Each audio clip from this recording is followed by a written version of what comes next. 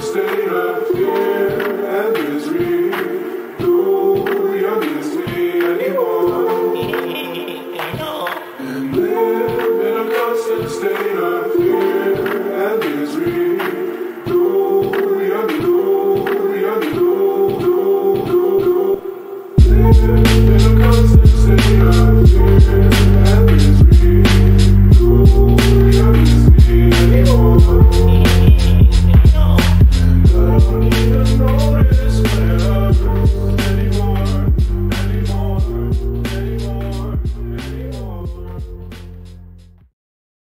What is up, punks? It's Shinobi, and we are bringing you Block Digest episode 277 at block height 696,108 on Monday, August 16th.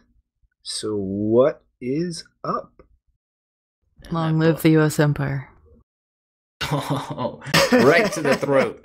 Oof, I was going to say the block height, it's high, but you're right. The fall of the empire. But don't worry, the Space Force is here to tell us all about what Bitcoin is. Wait, I thought this was Long Live the Chinese Empire. Xingyongyi. Yeah, it's been quite the shit show to watch unfold, but it was kind of inevitable. At a certain point, we were going to pull out of Afghanistan, and at a certain point, the tally with the band hammer was going to come back in, and they're doing that, and I imagine a lot of the people who decided that they were going to take the risk of helping us out while we were there on our venture are feeling pretty bad about now. And I feel sorry for them. I'm really sorry, like genuinely. As somebody that was there, I knew we had to get untangled out of that mess. I knew it was always going to be ugly. I wish it was a lot sooner, but it's happening now. So. I mean, dude, I just don't even know what to think at this point. Like, I just keep thinking back to that documentary, This Is What Winning Looks Like, and listening to an American soldier talk about how the head of the Afghan unit that they were training openly molested little boys. And they couldn't do shit about it because that would start a massive international incident. And I just can't help but think, despite all of the people in the government and the forces we set up over there that aren't like that, good riddance to that power structure. Yeah, I think that's the way the Afghan people felt too. I mean, as far as just looking at footage of the entry and the exit, I mean, like a lot of people, I mean, they're caught up in this this departure of these forces, of our forces, and I mean, like, I'm pretty sure that, you know, they are really scared of the potential fallout of being under the rule of the tally with the band hammer, because I mean, you know, they could definitely come back and cause. We saw a lot of stuff, you know, as far as like what they did when they took over in Afghanistan originally at the stadium and the way that they've had public executions. But you know, that's Afghanistan. It's the edge of the world. As somebody that was there in the boonies of the world, like, things have not changed since before Christ, for sure. Like, if you just go over there, that's always been that way. I mean, and I don't know what the United States was thinking going over there that they're going to change it. I mean, I was just a young kid, 18, 19 over there. I'm like 38 now. I mean, it's been a long freaking time we've been there. But I mean, they are always seen as like the National Guard of the country.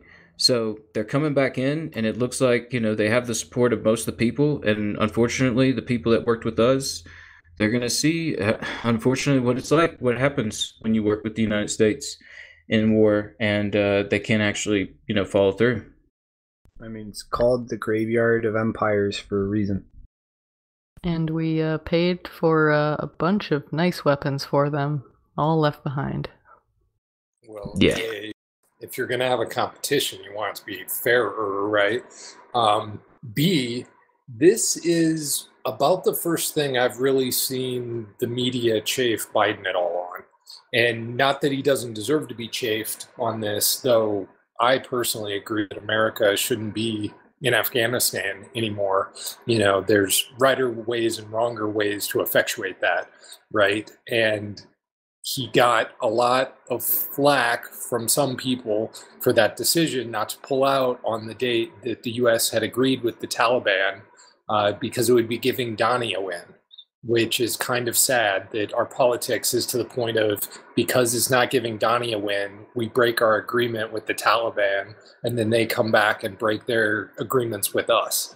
So not unexpected, but I would say that the friction around Biden, this shows that Biden doesn't just do everything necessarily that his handlers may want or what have you, or else part of the plan is to get the rabble rousing going so we can get back in there by September 11th. Maybe we'll come back with hell and fury by next month. What do you guys think?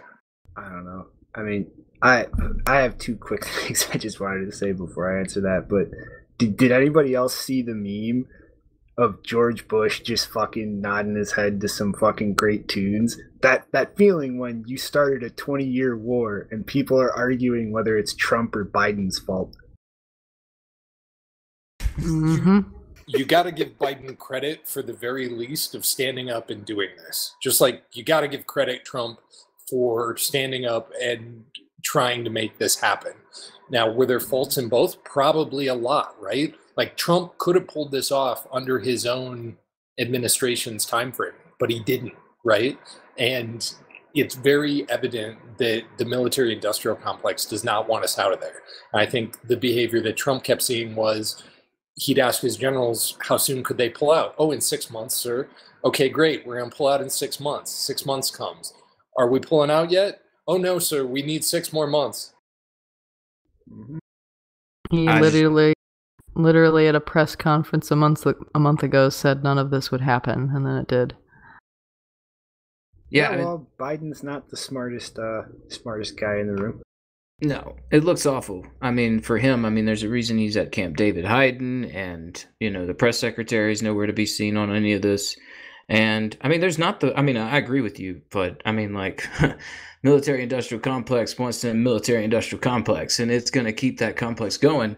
But I think they know that is a losing battle, and there's not the political will to fight it. There's not the taxable will to fight it. Like, people don't have the stomach for it in this country anymore, I don't think.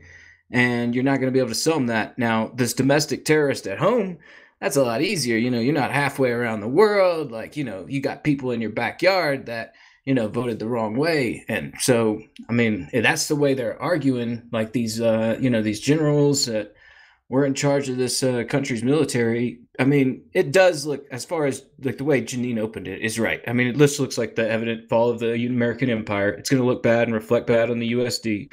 And certainly so for settlement mechanisms between countries and everything. Like, I don't know where this goes, but I don't think it's back to Afghanistan. Hopefully not. It's definitely true. You can only maintain so many fronts. So this may just be a signal that it's time to oppress the Americans instead of oppress the Afghanis. And, we probably deserve that, because that's our fight to fight, right? On this subject, I recommend checking out the WikiLeaks files, a portion of which focuses on Afghanistan based on the material released by WikiLeaks. I guess last thing I really want to say on this is, so I learned something interesting today that I never knew. But apparently the entire beginning of the Taliban was literally local people rising up against the warlords in power at the time and deposing them, literally for kidnapping and molesting children. So, like, that is how the Taliban started. Killing pedophiles and taking them out of power. Yeah, it'd be good if everybody goes back and does a little history and just look at the WikiLeaks stuff. And for sure, it's a good thing that we're not entangled up there anymore. But I don't think it could have been approached in a worse way. For sure, like the previous administration should have made a move out before the next administration came in if they were serious about this, because they should have known that this was going to happen. But yeah, we'll see how long that USD settlement mechanism keeps on churning. All right. So I guess, are we ready to start a bunch of arguments and touch the third rail, guys?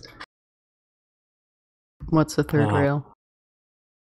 Well, Mr. John, or no, not John, Jason Lowry from the U.S. Space Forces, a former intelligence analyst, recently posted on LinkedIn a thesis that he wants to write, pretty much modeling Bitcoin from the point of view of warfare strategy. So pretty much applying the types of strategic and game theoretical models that military officials do to actual wars to Bitcoin itself, in the sense of pretty much equating the expenditure of energy by Bitcoin miners as the exertion of force by military superpowers. And effectively kind of making the analogy that in a war, historically, you have generally leveraged that exertion of force or energy in order to dominate and take control of kind of officiating who owns property. Like, ultimately, in a war like that, the winner is the one who decides property rights, the assigning of property, the respecting of that property right claim to everything. And this is literally entirely the reason for fighting wars in the first place, is to dominate resources and then control the property and the ownership of those resources. And so he's effectively, like, the whole thesis would be modeling the Bitcoin network under that kind of strategic game theoretical framework, in which miners' competition and expenditure of energy is ultimately to the ends of winning, so to say, by appending the most recent block, which updates and decides the consensus of property ownership and distribution. This is actually something he wants to do towards the goal of just thinking about less violent ways that military forces could kind of engage in this fundamental activity, which is a core reason for them existing in the first place. And I'm actually really interested in kind of seeing this thesis if it's ever written and published publicly. But half of this space has just lost their minds over the notion of comparing anything in Bitcoin to violence. And it's gotten to the point where Jason outright stated that Bitcoin is not voluntary. That in fact, if this does succeed, you will be forced to accept Bitcoin, to use Bitcoin as it becomes a dominant money and medium of exchange. And that the longer you wait, the more you are losing in terms of purchasing power and wealth by not acquiescing to Bitcoin forcing itself on the world. And it's gotten to the ridiculous point where people are claiming this is like some government propaganda that's going to convince everybody to look at Bitcoiners as terrorists. If you think this is what's going to push everything over that edge, then maybe you shouldn't be in this space. But I just kind of want to point out, like, this is not a new debate. Like, that is absolutely a fucking debate that was going on back in 2013 when I first arrived in this space, whether the end game and phase of Bitcoin is voluntary or not. And, like, it's not a new thing. Like, this is not some fucking piece of government propaganda to get us all labeled terrorists. It's literally one of the oldest fucking philosophical debates in the entire Bitcoin space.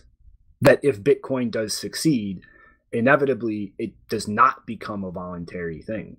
It becomes something you must engage with out of necessity, or like be screwed. The same way that the state existing, hey, I could sit here and fucking wax all day philosophically about how every interaction you have with the state is voluntary, and if you have a problem with it, opt out. In practicality, that argument's total horseshit. You can't. So, like, I just find it really weird and kind of funny how the debate and dynamic around all of this has kind of spun the last few days, because really all I see is just an interesting like strategic or game theoretical analysis of Bitcoin coming. And it's gone full retard to the point that people are like trying to pretend that this long existing philosophical debate in this space is like some government conspiracy. And it's so ridiculous. Yeah, I saw this story and thought something. I mean, like I thought something similar. I was like, oh wow, it's interesting that some guy with the U.S. Space Force is like thinking about this game theoretically about, Bitcoin mining as being like the ends to a means, and thinking about dominant control, property rights. I mean, it was definitely like just an interesting way to look at things, but I didn't think much further than that. I was like, well, it's interesting that the Space Force guy is doing it. That was it. And then you go to Twitter and it's like, oh, this guy's this or that's, or, everybody's paying attention to him. It's just like, to me, it shows the story really is just how crazy Twitter's gotten. It's really a bunch of noise at a certain point where it's like, I get it. Like, we gotta, strain everybody, but I mean, like, this is a little pretty crazy. I mean, it seems like the guy's just really active on Twitter. Like the fact that the post came from LinkedIn was a weird fact, but I mean, ultimately, yeah, who cares? It's just like, it's not gonna all of a sudden change it to where Bitcoiners are terrorists. Like they're already talking about terrorists around here, and I mean, like at a certain point, we'll fall into there. Like, that's where I switched the name to Revelation Rick. It's no longer Crypto Rick because like we're in the end times. Like get ready to be called whatever, but it's not going to be because this guy at the Space Force. Yeah, I just it's kind of funny. Like I really kind of am starting to appreciate Mr. Hodl and his attitude and just how he engages with this space. I really am. It's literally just like the same fucking arguments over and over, year after year. And 90% of the people having them have no conception that it's like, hey guys, this argument like happens every year. What are you talking about with all this retarded government conspiracy shit?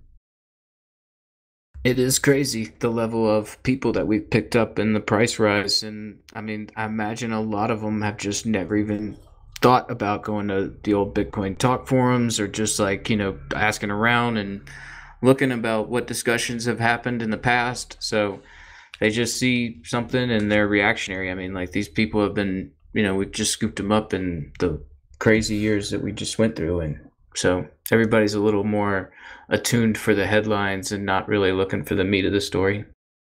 Yeah. I'm just glad that everybody now recognizes that speech is in fact violence, and therefore Bitcoin is violence. Yeah, I was like, after I saw this and I saw what was going on, I really wanted to, like, I don't tweet much anymore because, like, I'm just like, Twitter's upsetting. But I was going to tweet, like, good morning, Bitcoin is war. That is all. I mean, dude, it's like, it's just, people get too binary with open-ended, nuanced philosophical things.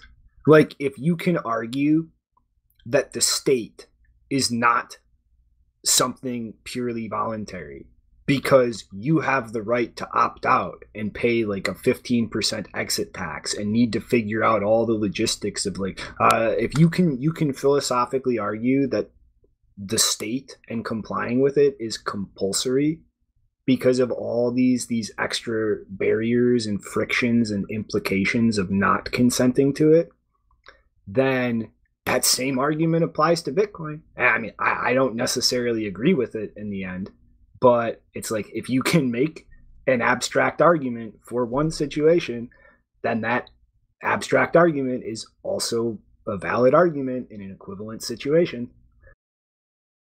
Wow.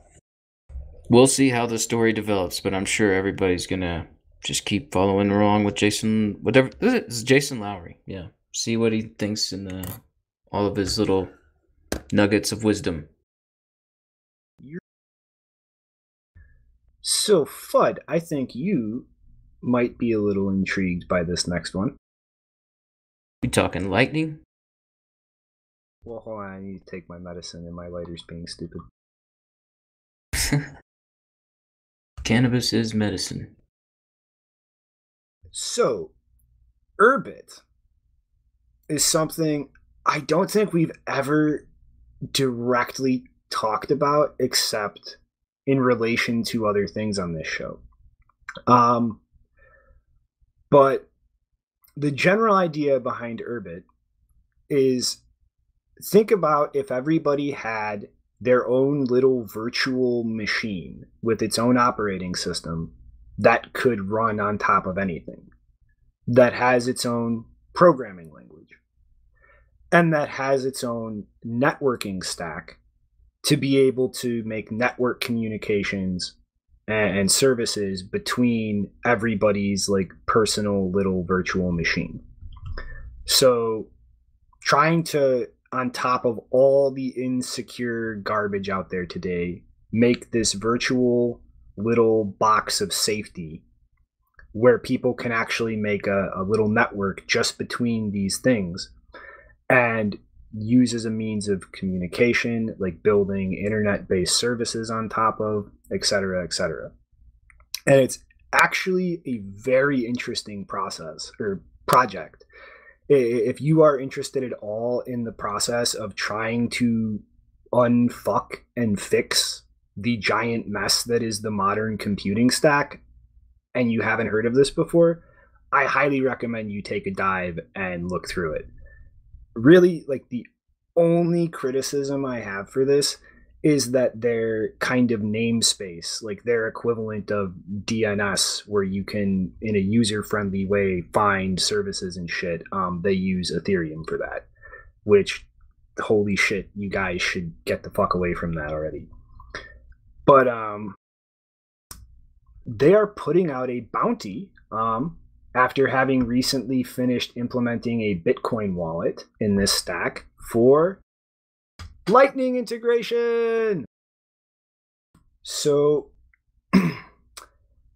and they actually want to take it to the point too of potentially creating their own little sub network of Lightning nodes within Urbit that only talk to other Lightning nodes within the Urbit network, and effectively trying to establish kind of a bridge system for the little subnet of Lightning on Urbit to be able to talk to the wider Lightning network. But yeah, this, if this bounty is actually fulfilled, somebody winds up doing this, this could get very, very, very fucking interesting. And I say that as somebody who is pretty bearish on the whole concept of let's rebuild the whole internet on top of Lightning. Things like Sphinx Chat, Impervious, etc. All of these using the Lightning network as a more general networking stack projects. I'm not really sold on the viability of them long term. But if there is any kind of environment or way that type of shit could work or be a viable thing long term, it's going to be something like this that isn't just doing like one application on something or one service, but actually baking this in to a new generalized computing and networking stack. Not just an application that does this one thing, but a fully programmable environment capable of it being extensible, having anything people can come up with in this general extensible environment being baked into the single stack. So, like this, I want to see somebody get after this and see what happens here. Yeah. It is fun in that it is a completely functional, from scratch computing environment that these guys built for themselves to basically re-own internet architecture, which is pretty cool. They debuted a Bitcoin wallet maybe a little bit before summer sometime. I want to say that was 3 or 4 months ago. There were some videos out around that. It's great that they've already made it to Lightning. Fantastic. Keep it up, boys. Yeah, I mean, like, is the link to the bounty in the show notes? Because certainly, guys, like, we need somebody on top of that. Dude, the only person, actually, I'm gonna go retweet this right now. But I was about to say, like, the only person I saw like have any reaction to this on Twitter was Lisa from Blockstream. Like, that's it. Well, yeah, we need to get more people talking about it because if we have like you're saying, just having this really clean way to try out and hack together new things, like with Bitcoin and Lightning, like let's do it. And it looks like they got some I don't know, Louisiana plates, Urbit, Sportsman's Paradise on their Twitter. I like that too. Good job. Let's fix computing, boys and girls. All right, so some more Lightning news, right? Indubitably. Indubitably.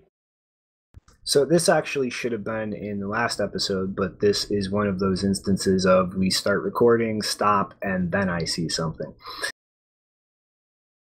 So version 0.10.1 of Sea Lightning just dropped. And this has a lot of fun stuff. So this has experimental support for liquidity ads, which is the decentralized way to kind of do what Lightning Pool is doing and source receiving liquidity across the network, which I'll get into a little more in a second. But also has support for Bolt 12 Lightning offers, which would replace the current invoicing schemes with something a lot more generalized that would have your node effectively contact the receiving node through the offer, and from there get a one-off payment, be able to support recurring subscription payments, and just completely simplify generalizing Lightning invoices, which are currently just, for the most part, one-off payments that are good once, and you're going to have to go get a new one for new interaction. It's just not a foundation suitable for a good user experience. And Bolt 12 is going to have lots of impacts there. Fun stuff. But onto the liquidity ads. This is a huge fucking thing because we pretty much Lightning has handled receiving liquidity in kind of the first phase of things one way. We just go find somebody we know and go, hey, can you open a channel to me so I can receive money? Or count on your wallet operator to do that for you. So entirely social-based, entirely trust-based for service providers. Lightning Pool as a marketplace, I thought, was kind of the very beginnings of a second phase for that, where you have a centrally coordinated market mechanism accomplishing that. Well, that hasn't really caught on much because everybody's still counting on centralized services, going to people they know socially, etc. Well, we haven't even really gotten into the second phase, and here comes liquidity ads, which could arguably constitute the starting of a third phase. Just advertising that you are willing to lease a channel with liquidity, just like Lightning Pool, on the actual routing gossip or routing graph of the Lightning Network itself. And this pretty much builds on the dual funding setup that Sea Lightning dropped in the last release that allows two parties to negotiate both adding liquidity to a channel on each side instead of the kind of prior restriction that whoever initiates the channel opening is the only one providing funds. And this is a really nice setup in terms of kind of advertising things in a certain way that allows automated heuristics to just kind of get set by the user and handled in the background. For instance, with Lightning Pool doing this, when you have a channel lease open to you, it's actually time locked so that the provider of that liquidity is incapable of closing that channel until the lease expires, so that somebody can't just take money from you for receiving liquidity and then close it out and not honor the lease that they sold. Well, this advertising mechanic allows a node to advertise the base fee that they're going to charge for a lease. So like 1K sats, no matter how much is in the channel, etc. A fee basis that's going to adjust based on how much liquidity is included in that, as well as a funding weight, which is going to guarantee that whoever is kind of initiating this and purchasing a lease is going to pay for the on-chain fees to whatever weight or fee rate they set to cover your inputs, so that when you sell a channel lease to somebody in this way, they're going to be paying the on-chain fees for your inputs, so that's not some cost that you have to worry about. And then another interesting aspect of this is a kind of a max channel fee, although this, you can't really enforce this. This is kind of just more of a trust-based thing. But you can kind of advertise like a max fee that the person buying your liquidity can charge for routing payments across their nodes. I think with the idea of like that being some kind of guarantee that if they don't exceed this rate, you can now count on some percentage or some decent volume of payments going through that channel to earn you fees, because the fee is not outrageously high. And now there's not a way to really enforce that, strictly speaking, but yeah. But anyway, yeah, so this is kind of the potential to take what Lightning Pool is doing as a centrally coordinated service and just make this a decentralized thing on the Lightning Network itself. And I think that is even bigger than Lightning Pool was. Yeah, I mean, this sounds incredible. I mean, liquidity ads, I mean, it sounds like something that we've been needing on the Lightning Network for a while, as far as just general maintenance and upkeep to keep things functional, because I know it has sort of been, like you're saying, sort of just going back to the people that are known through social networks and similar, just feeding those channels that they that opened the channel. So I mean, it sounds pretty like it's going to be, once this rolls in, it's going to be pretty awesome. I mean, it already is rolled into 0.10.1, so that's awesome. Like, I can't wait to see the effects of it. If your service can be turned into a protocol, it will be. That is the double-edged sword that is Bitcoin. All right. Any more Lightning comments?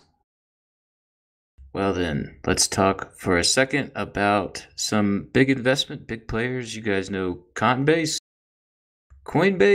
They just IPO'd. Oh yeah.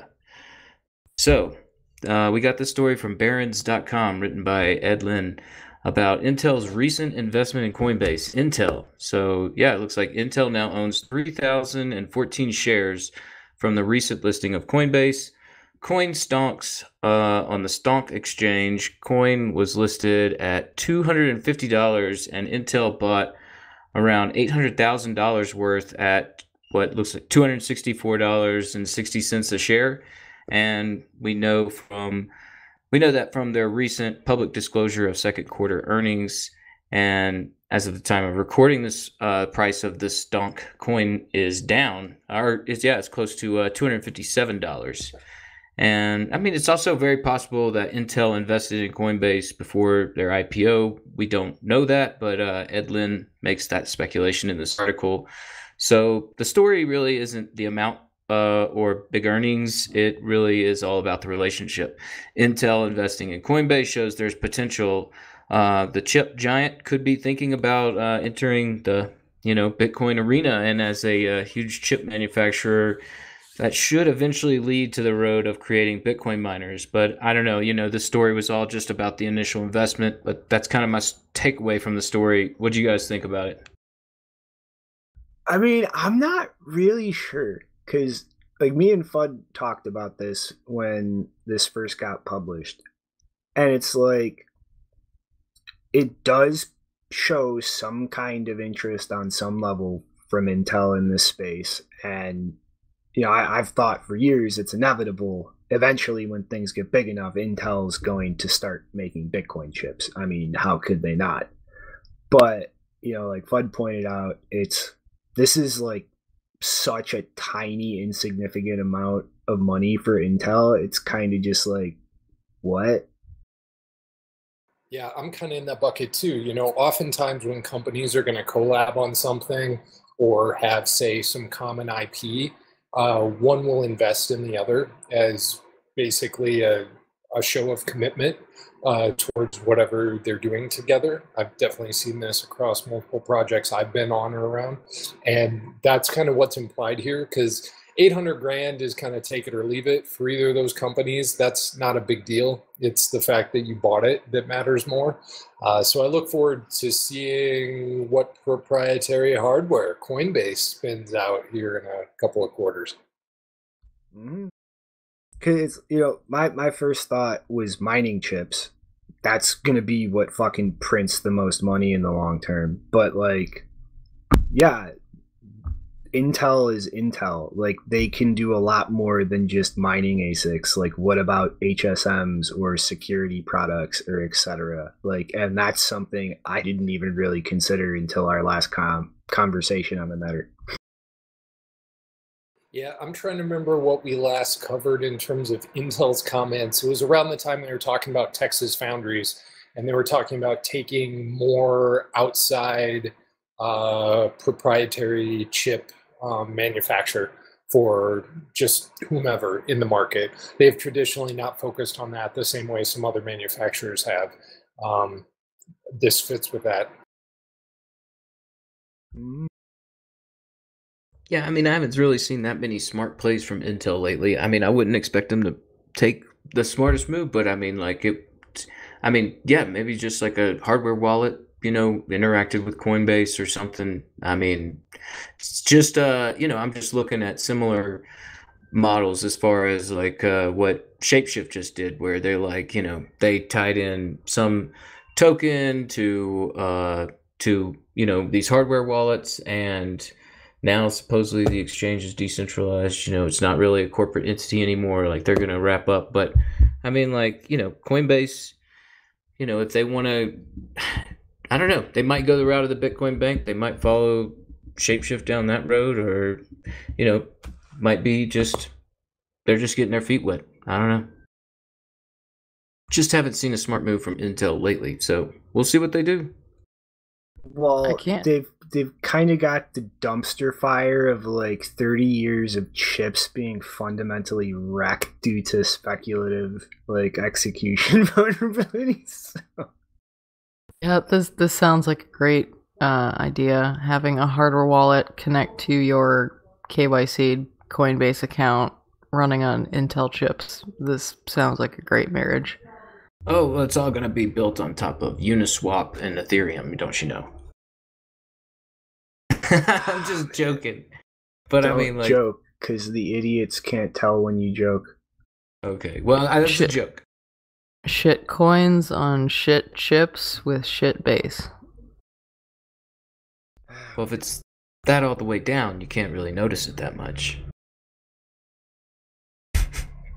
All right, but what big crazy shit happened in the world of mining that I barely heard a peep about? Yeah. So everybody's heard of BlackRock, the investment group, more or less. They like to buy American houses. They've got trillions under management. They're doing work. There is evidently also a BlackRock petroleum company out of, I believe, Texas here, that has some leases going on. They're out of Nevada, rather. It has some leases going on up in Canada to do oil and gas mining. It sounds like what is getting talked about, which also didn't really hit headlines, it might be the terms they talked about it in, is that these guys are setting up on-site Bitcoin mining on some of their Canadian properties. They are partnering with a Chinese mining company called Optimum Mining Host Limited Liability Co. To service and host some of these miners. The weirdest thing about these press announcements, and I went and found a really detailed one, is none of them talk about megawatts or power basis. They all talk about units of miners, which is not usually how these things are talked about. Usually we talked about these in megawatts terms. We're going to put so many megawatts online by quarter whatever, right?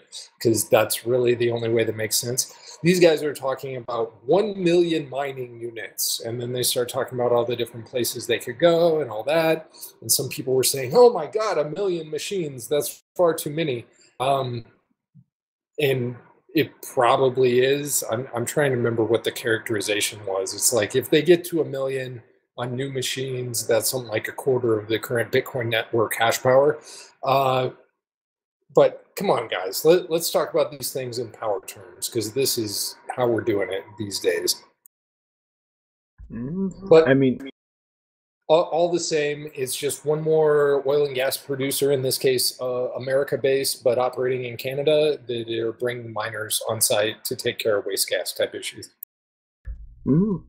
Also, though, man, like that type of hash rate, like one, people shouldn't make assumptions about all new hardware, but like that type of hash rate has definitively just been sitting idle before in Bitcoin's history. When Hydro-Quebec put a moratorium on new mining operations because of a huge, insane like request that nobody believed the size of, that wound up being like a lot of big groups like Bitmain and Blockstream and etc. Yeah, it came out later that year that Bitmain actually had somewhere between 1 to 2/3 of the network hash rate, depending on the hardware model, sitting as unsold inventory. They had to declare that during their IPO attempt. So, yeah, people should not like just assume that a huge percentage of the Bitcoin hash rate and chips sitting around not being used. Yeah, right, bro. That's gonna be fucking normal in the long term as miners commoditize. You can have 10 times the Bitcoin network's like hash rate and chips sitting around idle, and it doesn't matter if the electricity to run them is not available profitably or even just available. So like people guffawing and writing off things like that, you're not using your head. That's probably going to be the norm in like 10 years.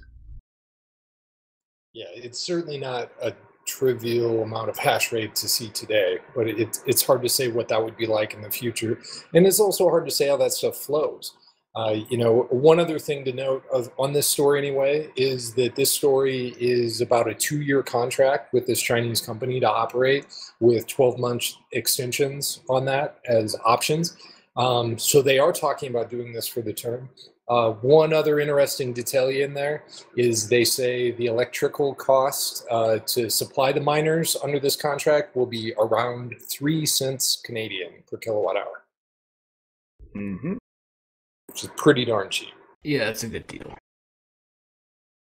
I mean, it does bring back, but I just remember the story where we talked about the Fidelity investment in Marathon Mining, and BlackRock was also in holding in Marathon Mining, which Marathon, they talked about they had several 100,000 units offline, and they were awaiting deployment. It might have even been million, not million, but 100,000. They said several 100,000 units offline that they were just awaiting deployment, and that they don't actually own any of the host sites. They just have they work out contracts similar to this, and this site might be as far as new mining operations go that are big groups. I mean, it seems like they're trying to do this as far as just they will have large amounts of hardware offline, sort of waiting to go for a cheap contract. Mm-hmm. And the more you have waste energy factor into that, the more that's going to start undercutting on the grid miners. But also, like, the more wasted energy used, like, the more mobile and fluctuations in fucking hash rate you'll probably see when you have contracts come up, like hash rate migrate to it's like that's going to just become a normal thing. One day there will be the race to to find the cheapest electricity, and they'll be deploying those units wherever that electricity is. Well, I guess that's happening now, but that's just until we keep going forward, it's gonna keep growing. So, all right. So, what's the news with BitMEX? So, fucking cucks. But What? That's not the way. But yeah, despite cucking to the establishment, they have actually produced a pretty good improvement for a proof of reserves design. And for anybody not familiar with that, you clearly have never listened to Nick Carter. But the general idea is that if I'm an exchange, I can take all of the Bitcoin UTXOs I own and sign something with the keys controlling them. And then I take the account balances of all my users and remove identifying information, generally hashing all of it with a nonce, so that users can verify their information, but it's not immediately publicly visible, like, hey, this is FUD's Coinbase balance. And if this is done frequently enough and enough users check this regularly, the idea is that if they're constantly signing with keys to prove they control Bitcoin, they probably actually have those keys. And if users are constantly checking their attestation of their account balance, then any user who has their attestation not match what they should have can call bullshit and provide some proof of that in some way and know not to trust that exchange. They're not fully solvent. But the issue privacy-wise is just hashing your information. That protects your identity, but it still leaks a shit ton of information about account balances, when they change, increase, decrease. And a lot of that could still be used potentially to, figure out who somebody actually is, even though their information isn't publicly revealed. But it also just leaks a lot of information about that business, about traders on that business, which could be detrimental to them.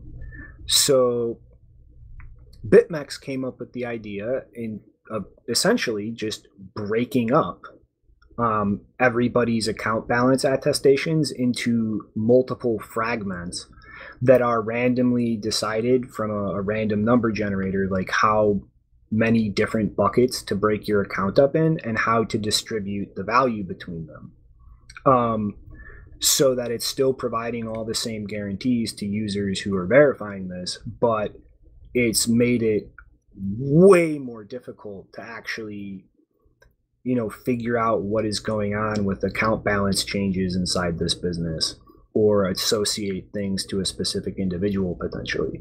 And so despite being a bunch of giant cucks, I think they have just really improved the privacy profile of something that custodial businesses could use to prove that they're not fractional reserve. Well, good job, cucks. Don't you praise them.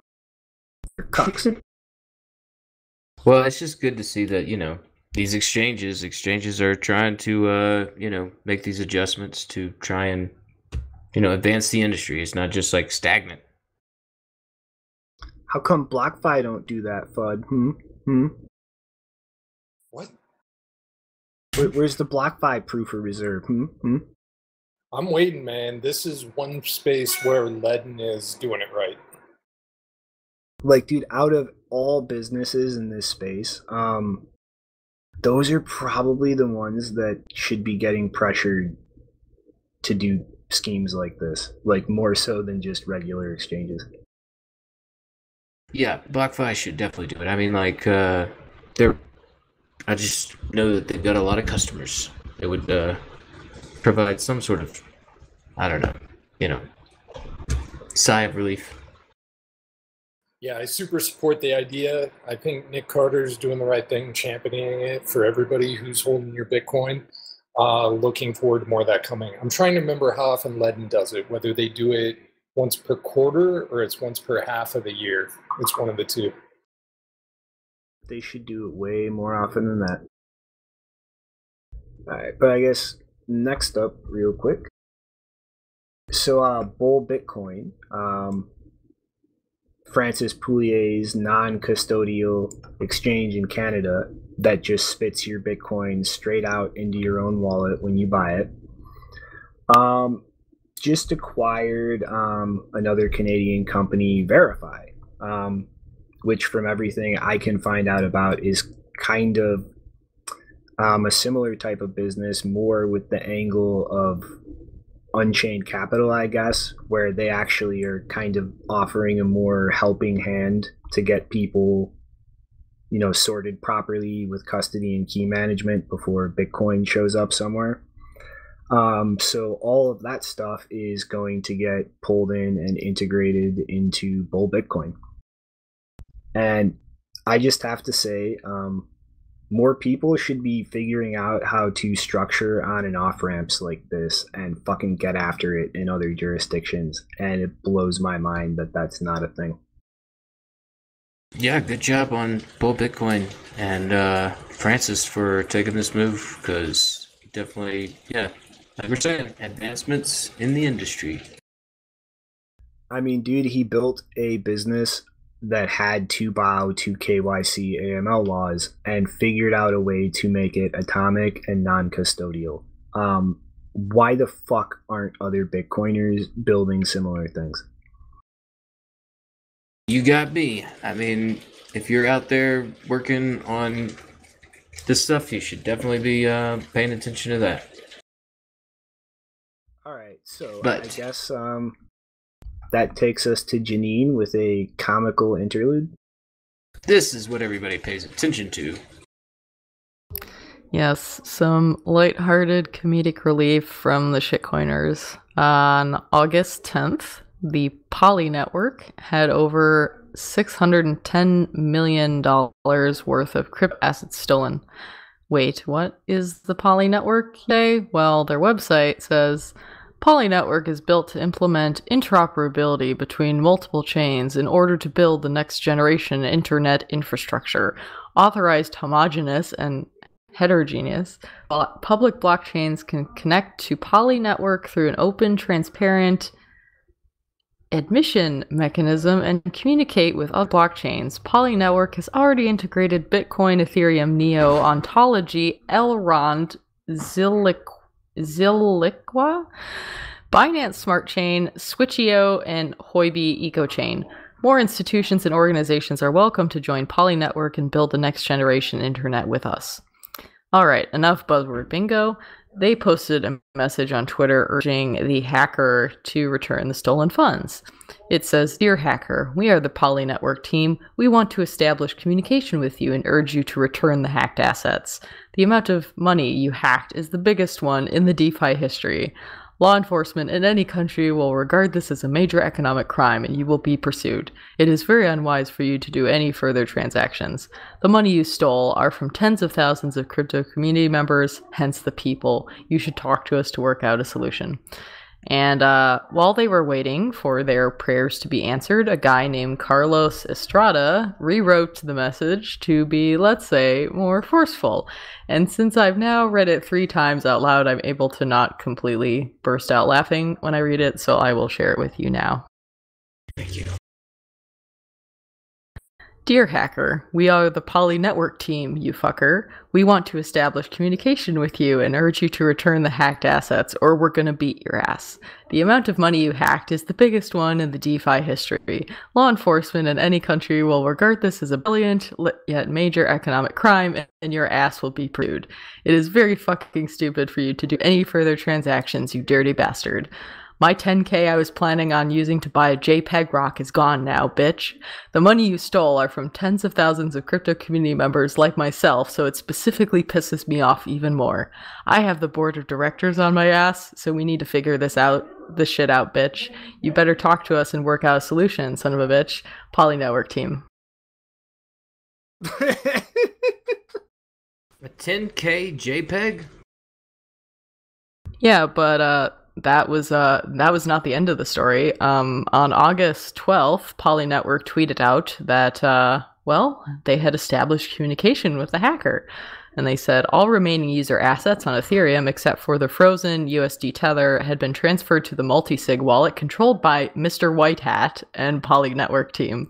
To achieve the goal of full recovery of both assets and cross-chain services, the team will continue to communicate with Mr. White Hat actively to receive the final key.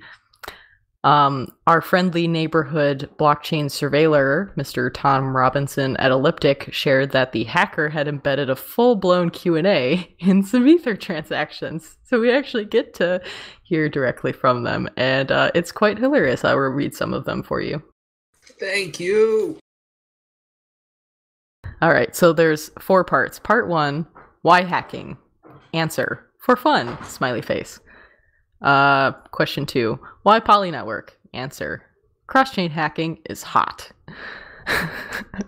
Why transferring tokens? Answer, to keep it safe.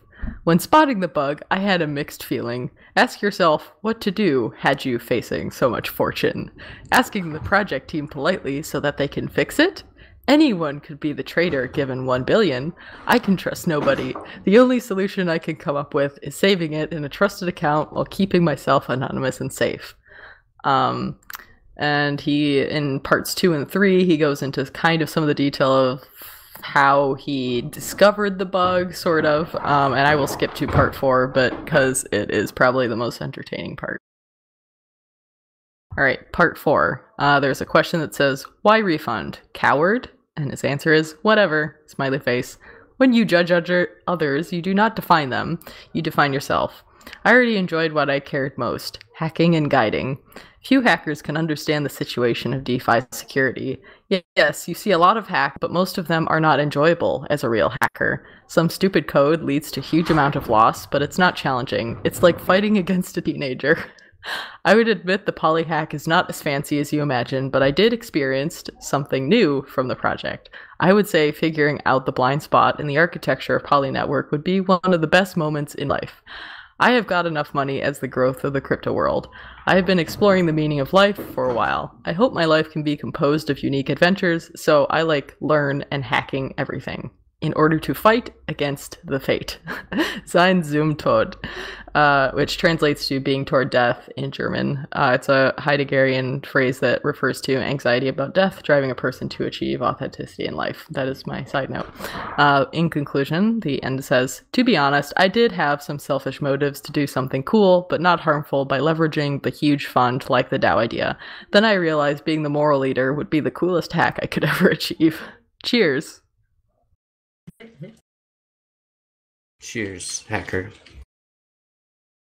That is funny. I mean, really funny. I mean, whenever I saw that they were asking for the funds back, I thought that was a laugh and, whatever, this is crypto. But when he gave the funds back, that made me laugh. I was like, oh man, that is, that's funny. Like, we'll see. Sure, maybe they learned a lesson.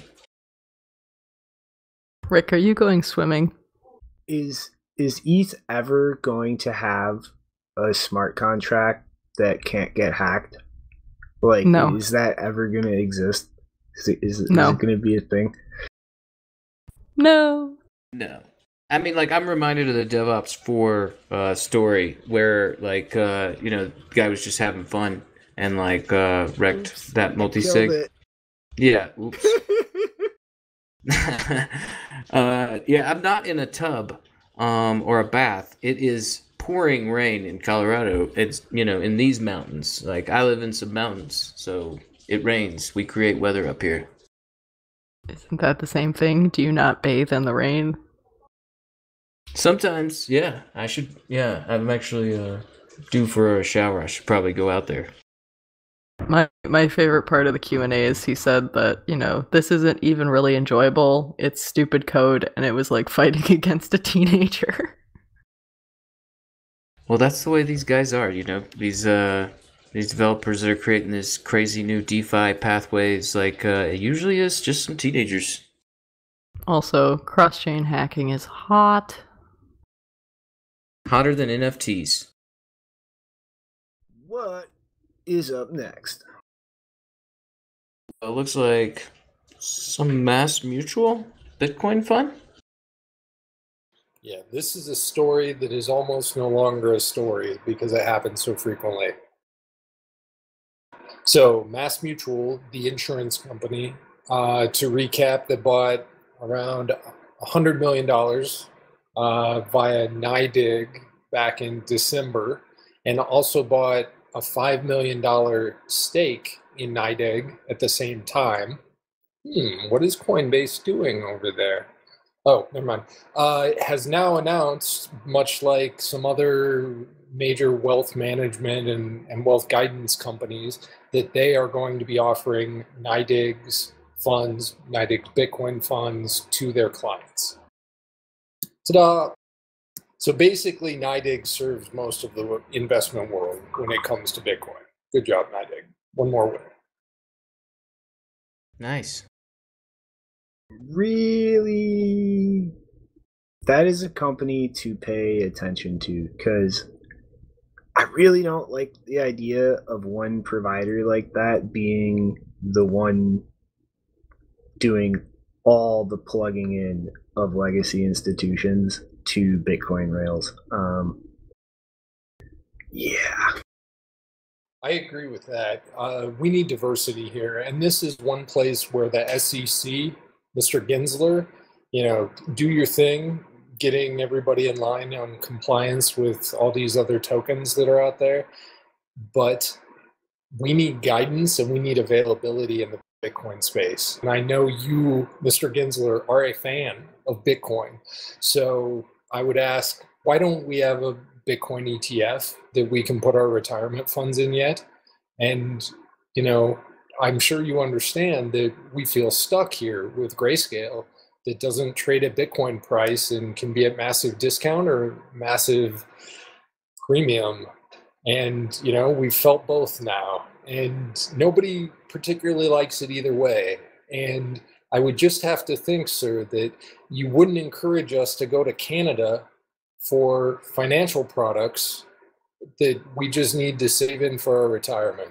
So I'll appeal to you, Gensler, and all these other companies over time, wink, wink, nudge, nudge, to get your self-custody game in order. I know you're doing it. So here's the deal. These guys are going to run white box software that's completely compliant, that'll work for their purposes, hopefully interfaces with everything else they do. And that was the big headline on some of these NYDIG integrations, was that they're integrating to the back end of bank software that essentially audits banks real time. It is the accounting software for banks, of which there are a handful that are approved by the feds, known versions, known bugs, long time tests run against it. This is software that was written a long time ago that has not changed for a long time for numerous reasons, one of them being reliability.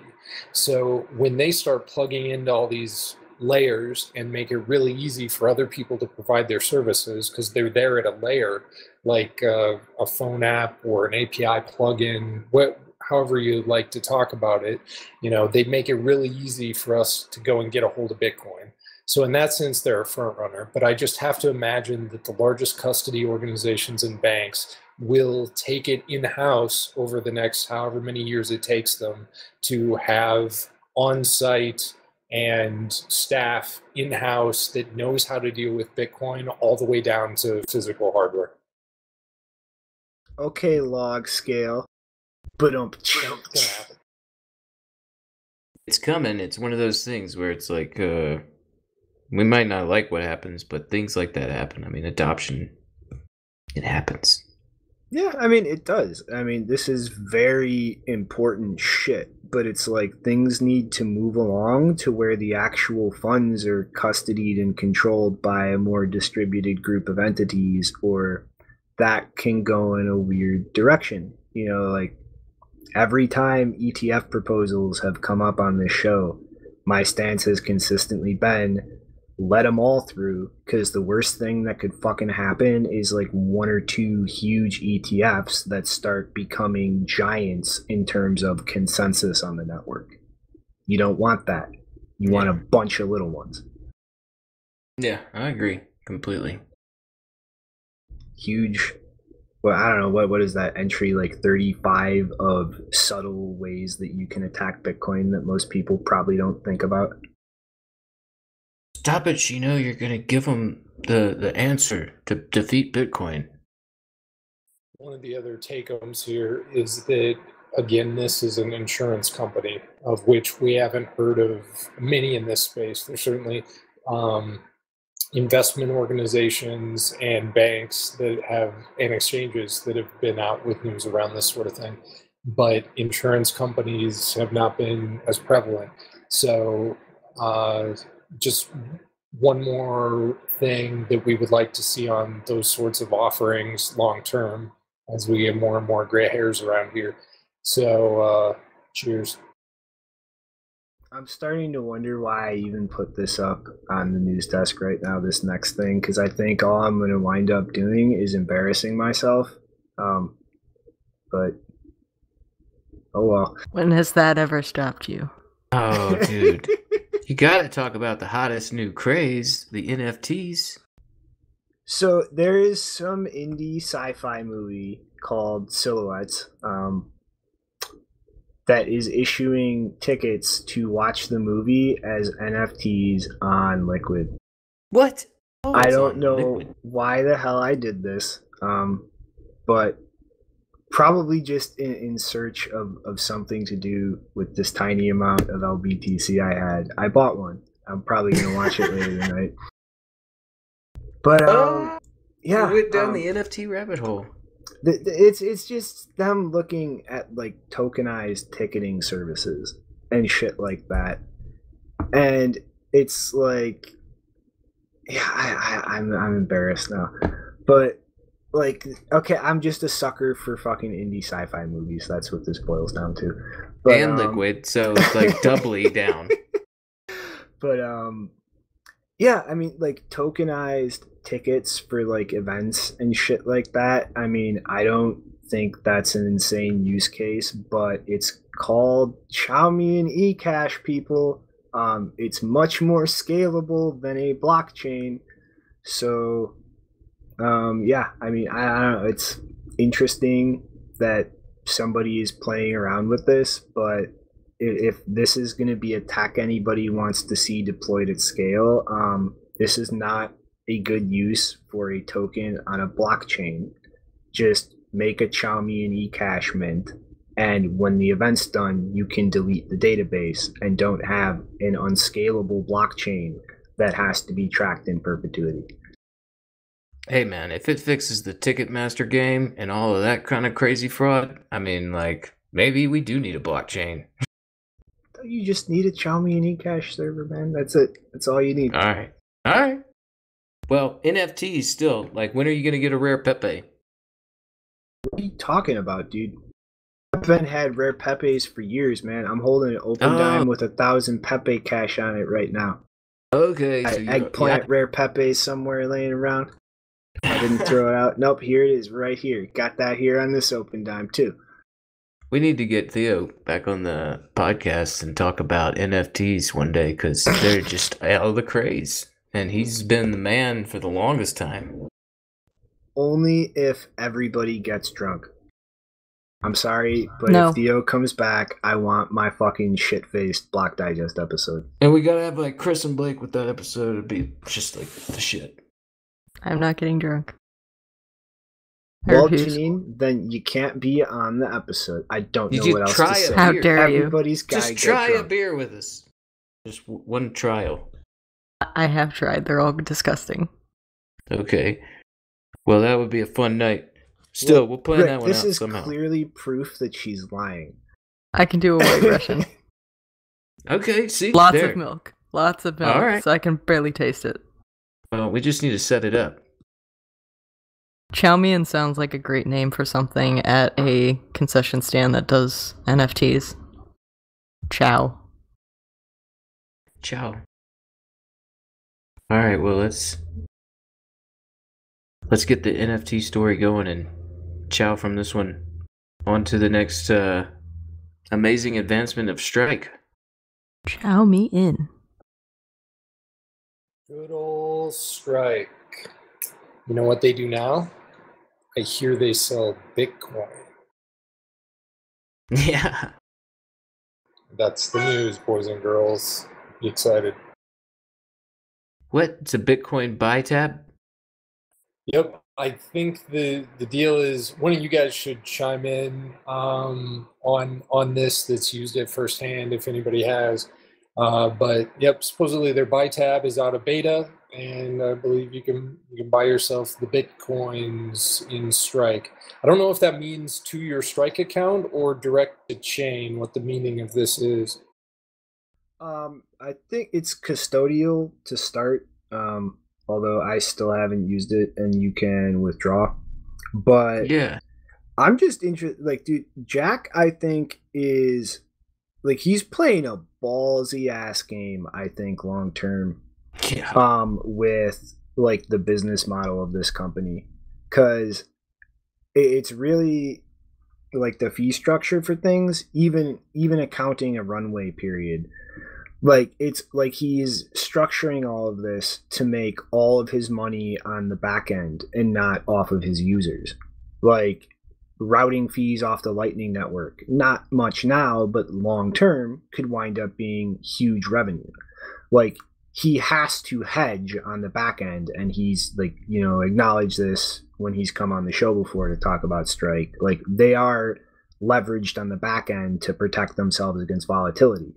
Like that there is another means of revenue, not really dependent on fees from their users. And like my thinking here in terms of like being able to just make this an explicit on-ramp, off-ramp for purchasing and not a payment mechanism that's just kind of being used like that anyway sometimes.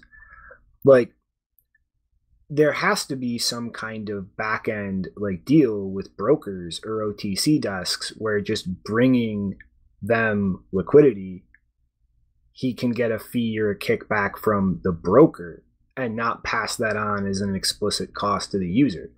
And I just think like if he can actually pull this off in the fucking back, man, like it's crazy, because it's like this whole business from like my point of view and assessment of it would be just generating all the revenue off their infrastructure instead of their users.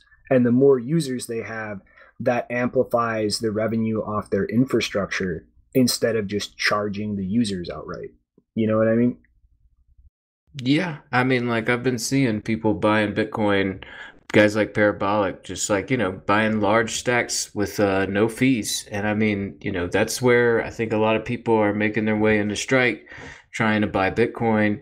And yeah, you could withdraw it. I mean, there's not really any kind of whitelisting process for withdrawals or anything. So, I mean, buying without fees and withdrawals. I mean, like you're saying. I mean, this if you know how to route in the Lightning Network and you know how to time your when you're going to actually post on Bitcoin, and how to route those fees in a way that advantages you, then yeah, you don't have to really put that on the user, and you're just going to make your money by the sheer volume that you're handling. And I'm nearly certain that's kind of the model. I mean, that's where you got a whole country behind this platform, and similar models. And I mean, I think it's going to work. I mean, as somebody that's been just watching it develop and used it for a while. Like, I mean, it's been very sleek process. I mean, like, yeah, there's like there was some heavy KYC at the beginning, and I would like to see I'm just talking about there's somebody here locally that I need to work with, and I'm gonna set them up on Strike and just sort of see what the onboarding process is now. It's been a while since I onboarded, and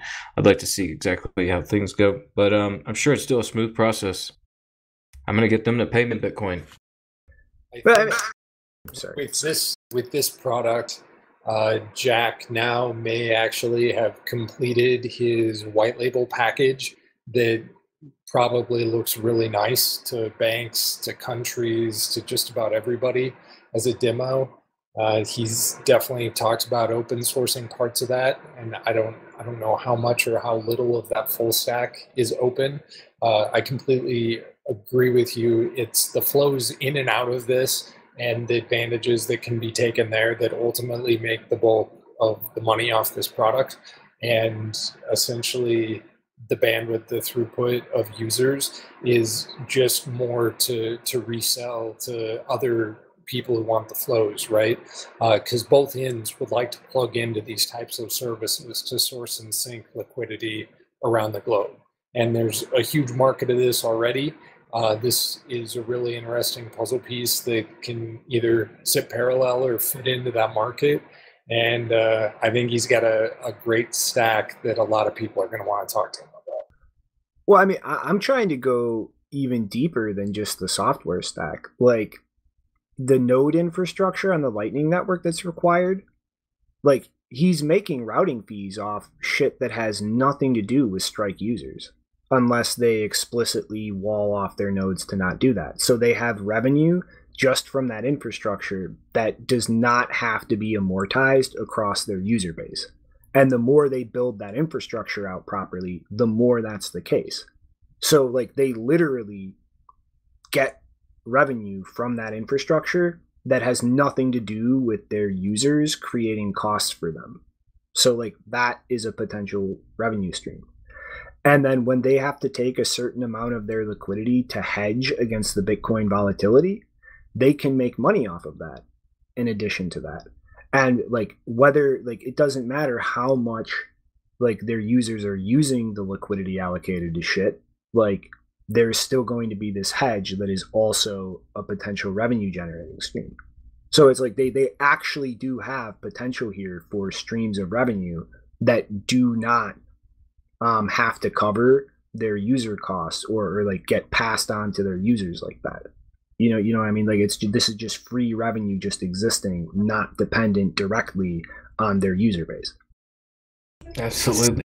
And it's not clear to me how many other finance players are really in on this game yet, as it were. I don't think it's a lot. It's more like some of them have their pinky toe in the Olympic swimming pool right now. As they do get interested in that, that's just going to make people hungry to buy Jack out. So we'll see how long he wants to run with this, or if he wants to be like a billionaire. Don't know. I think he might just tell him get fucked, like and keep doing that.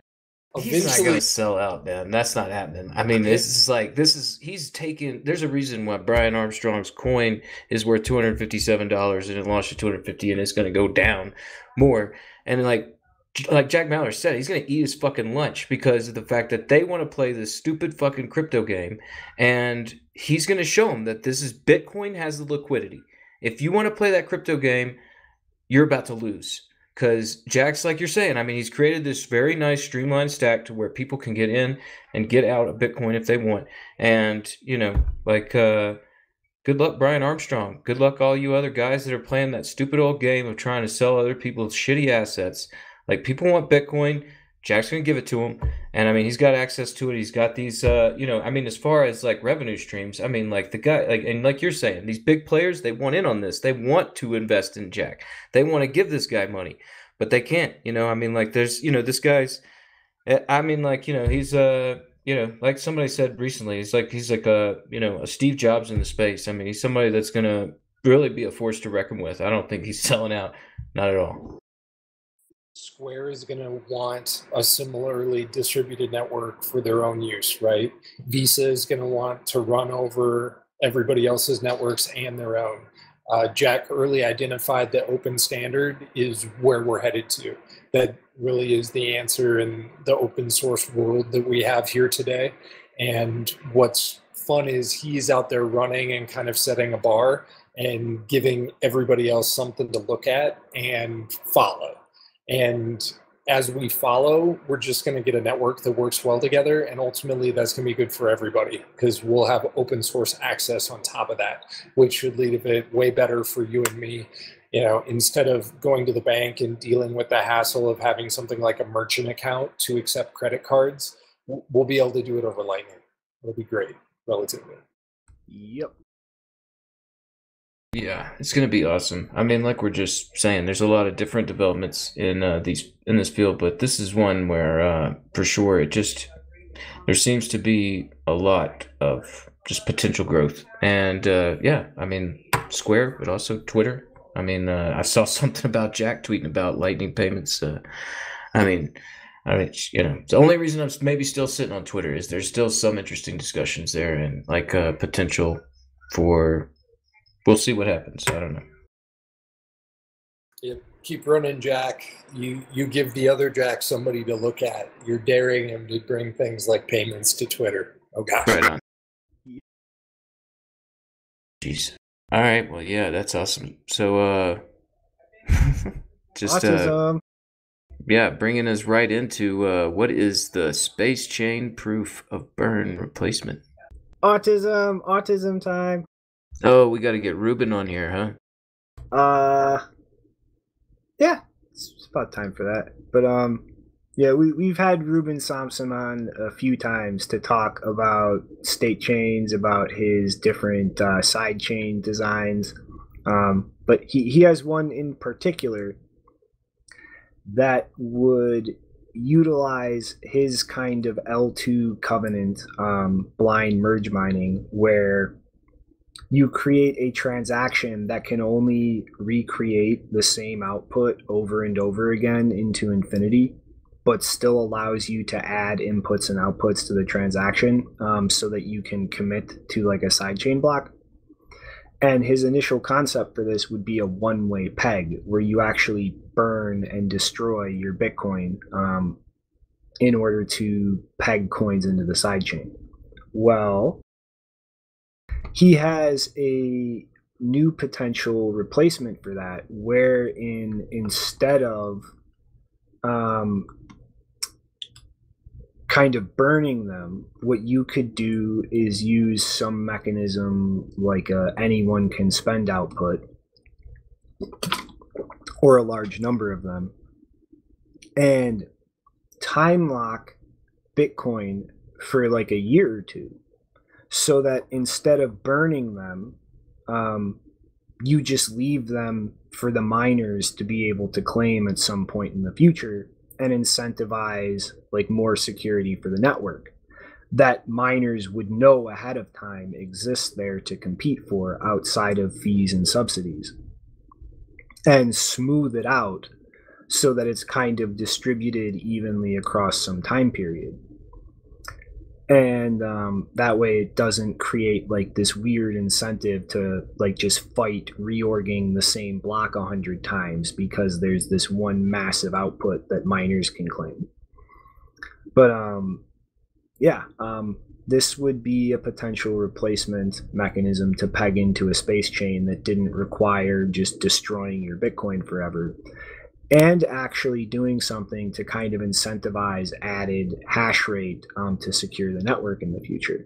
So, you know, I just think it's, I still kind of stand on my opinion that if you want to use a space chain, just use a Bitcoin Federation and native tokens on it, and improve the security model there with the Federation interacting with users. But I still think this is an interesting thing to think about.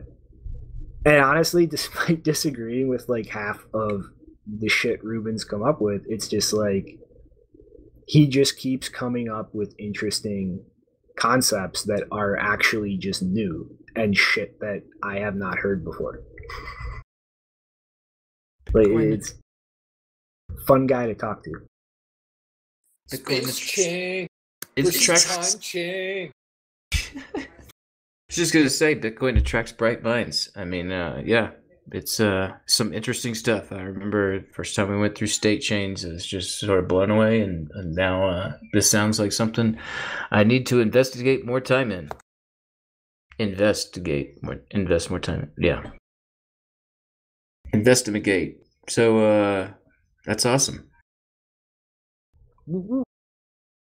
I guess really next up is just a quick mention until this really progresses further. But Sparrow Wallet, a desktop PSBT based wallet in Java, is apparently starting work on integrating Whirlpool CoinJoins into Sparrow Wallet. And this is really interesting because we've seen things like Chaincase kind of fork the Wasabi implementation of ZeroLink and start running their own coordinator with their own client, but using like the same protocol with just tweaked values for CoinJoin denominations. But we haven't yet seen a wallet integrate support for an existing coordinator in something. So I just think this is going to be really interesting to play out. And I do think that this could potentially have privacy consequences if Sparrow Wallet doesn't effectively implement all of the heuristics and little fingerprints that Samurai uses for all of their transaction constructions. Because if you have somebody from Sparrow Wallet go into Whirlpool and CoinJoin, but then because the general little fingerprints when Samurai constructs a transaction are different than when Sparrow Wallet does, there is potential there to kind of have Sparrow Wallet users after mixing stand out explicitly with these little fingerprints from Whirlpool users that are actually using Samurai Wallet, which could kind of fragment and completely undermine any anonymity set gains there. So I think like that really is like something Sparrow Wallet needs to get down to the tiniest little T in fingerprint. Otherwise, like you know what I mean, you would just have two sets that could potentially stand out from each other. I need to check out the Sparrow.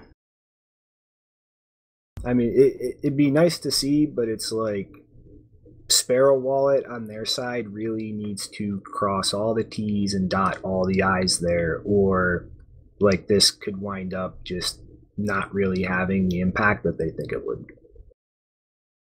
Yeah, I mean, it's a fight, making advancements in the world of privacy, but definitely need to be diligent about all the steps you're taking. Sparrow, good job. And check it out. So, How many years will it take Sparrow to open source their Dojo equivalent? They hook up to your node right now. It's actually really kind of like feature wise and stuff, it really is pretty equivalent with Spectre for the most part. Long taproot multi-sig. You're here. Alright, I guess that takes us to the last thing, which is you, Janine.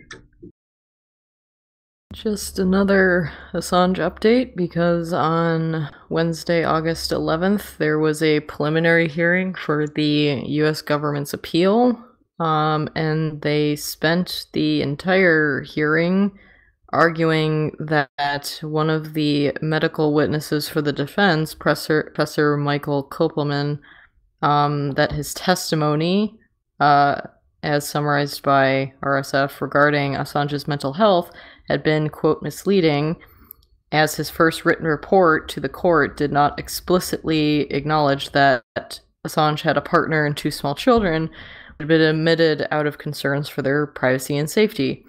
In an unusual step, the ruling against the district judge, the High Court found that this point would be arguable in the further than the next hearing, widening the scope of the grounds that the U.S. government can appeal on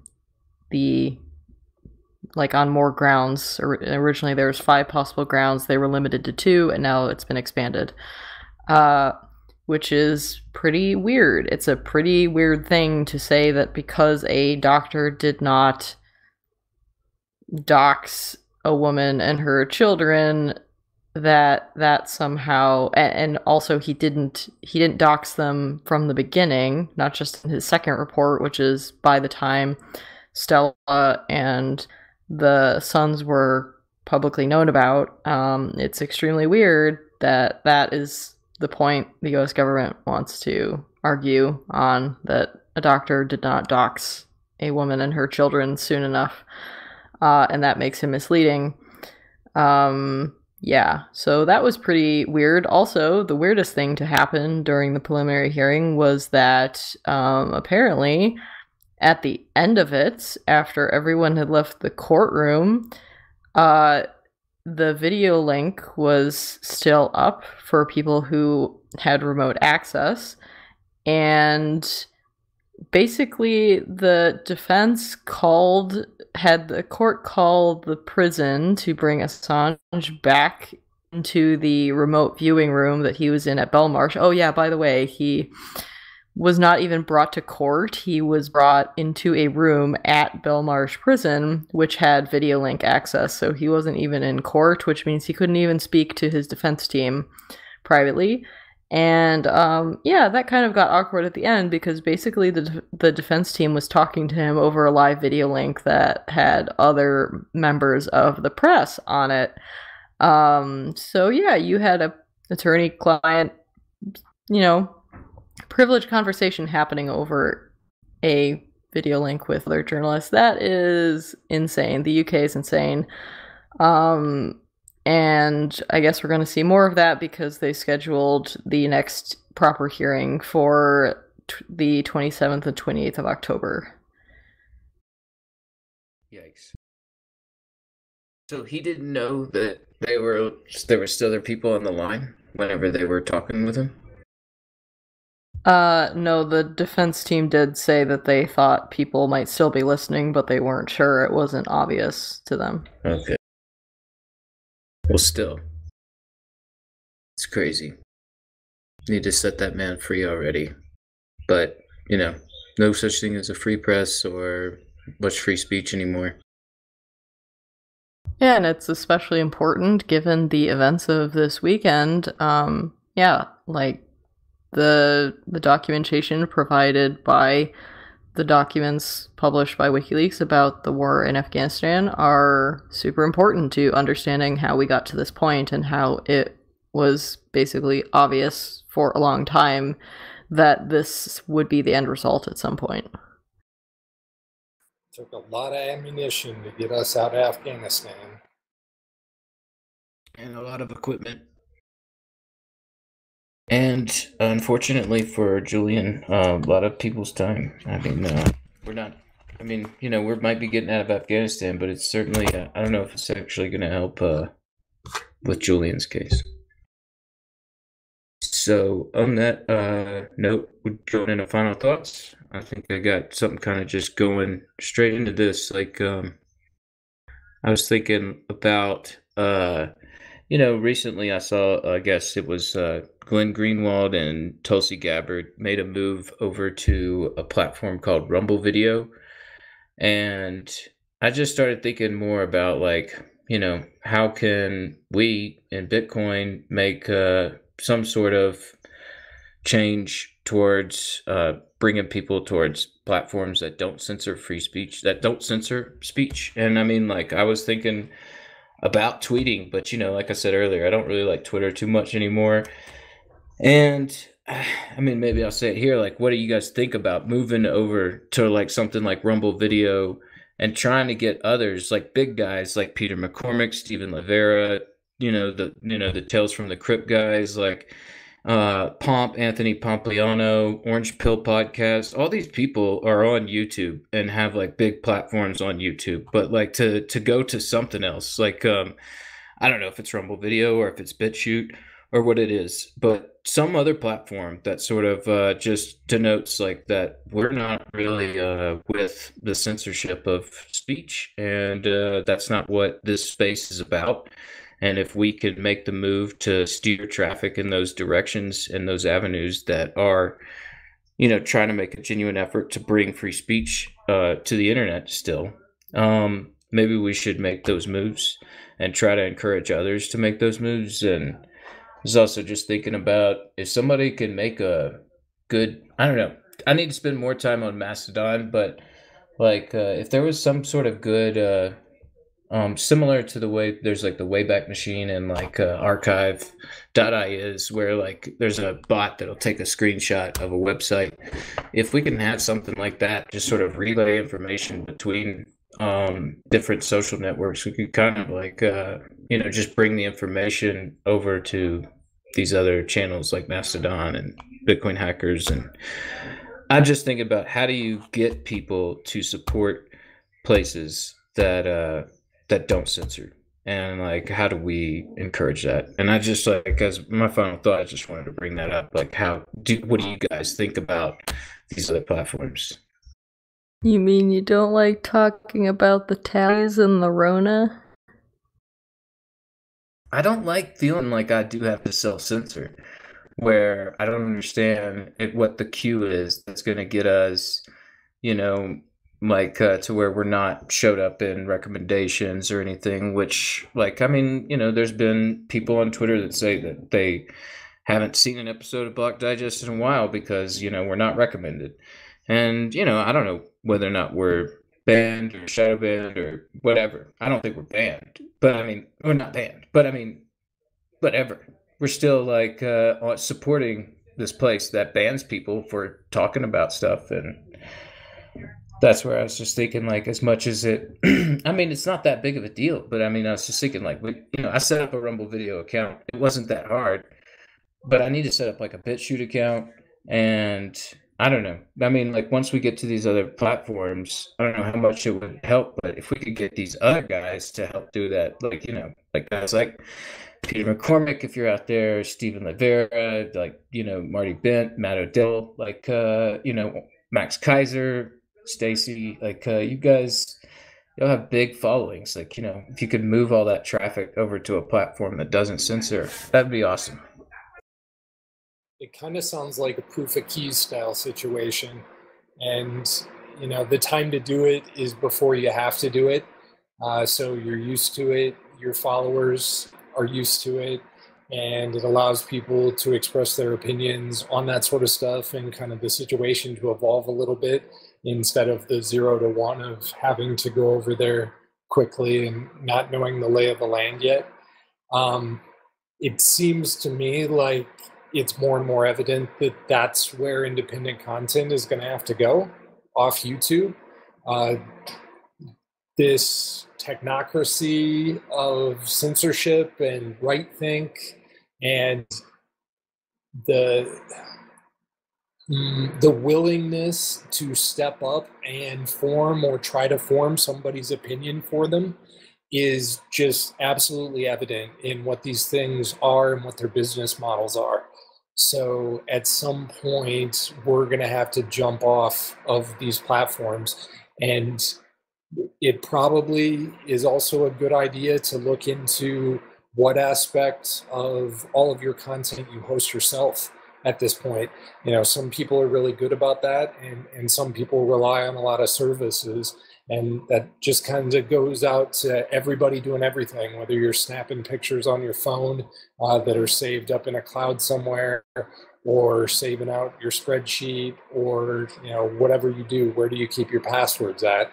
It might be time, with the recent Apple news and the general government trend and the general trend on access, to just think about what could fail and how much it would hurt you, and where you might want to take that in response, and start to do some baby steps. Have a little bit of pain now, instead of a lot of pain when the systems that you were complacent with didn't ultimately perform for you. Yep. Well, yeah, just think we should be doing that. Like, we should be making that sort of effort if we can. Just create a Block Digest BitChute account and maybe just start uploading stuff over there and pointing people over there and just tell people on YouTube, like, hey, this is the last few episodes we're hosting on YouTube, and then just shut it down. Yeah, read the room, everyone. We've been inching towards Papers, Please Travel. If we make it to Papers, Please Travel, I think they can do just about whatever they want with the internet. So just keep that in mind and try to use the internet in a way that will keep you free. Right on. Shit's gonna get fucked. Get ready. But the doggies are safe. Any more final thoughts besides that? I guess I have one.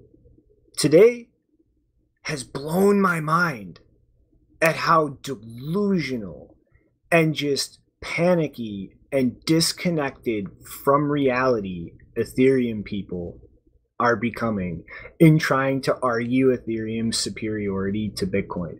It blows my mind. Like, they are just showing a fractal inability to understand how any part of systems like these work at all. I was literally told today that if a single Bitcoin transaction that got put in a block and confirmed was ever reorged and was pulled out of the blockchain and double spent, then Bitcoin is not immutable and it would crash to zero. Like, holy shit. That's happened many times. That's not how blockchains work. That's not how proof of work works. That's not how immutability works. Just like, holy shit. These people are so stupid and so desperate. Blows my mind. Yeah, you guys got anything else though? All right. I guess that is all. And catch you later, punks. Later, everyone. Cheers. Peace. Yes,